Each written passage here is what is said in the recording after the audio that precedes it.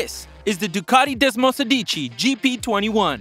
Gresini Racing MotoGP has just launched his team for the 2022 MotoGP season.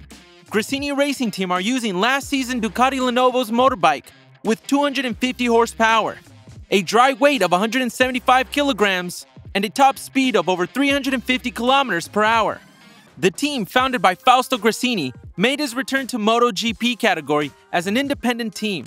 On their rider lineup, they'll count with two Italian young riders, Enea Bastianini and the rookie Fabio di Giannantonio.